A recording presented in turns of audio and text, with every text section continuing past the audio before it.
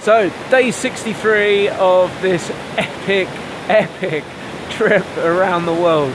I made it to the Altai mountains today, travelled about 200 kilometers with this great guy called Herbert from Germany.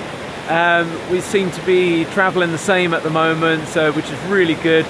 Did about 200 kilometers today, which isn't a huge amount, but it didn't need to be. Even if we travelled half that distance, the scenery here is just incredible. It just blows your mind. It's just ridiculous.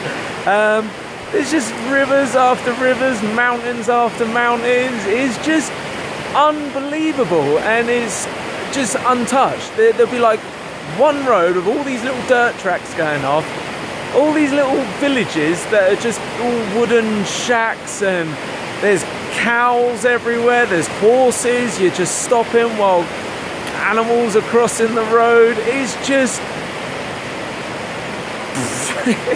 ridiculous. Emotions have just been going up and down all day. You go around one bend and you think you've seen it, and you haven't. It's just vast what's happening here. It's just ridiculous. I've stopped for the night now. Me and Herbert stopped for the night.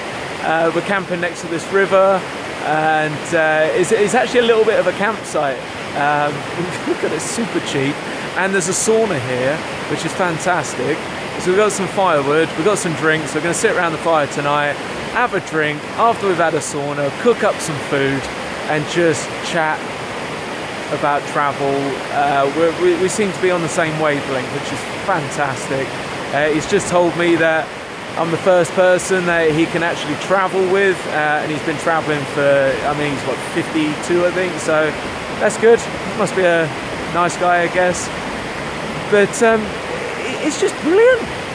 What a day! It is by far the best day's riding I have ever done. And today is the first day that I've actually realised why I'm doing this trip. I don't need to give any words as to why. It's just the memories, the things I saw today and felt. That's why I'm doing this trip. It's just incredible. But absolutely blown away, and I just feel so lucky that I've had an opportunity to come and do something like this, which is just, it's just, I'm absolutely blown away by what's happening. It's brilliant, fantastic, unbelievable.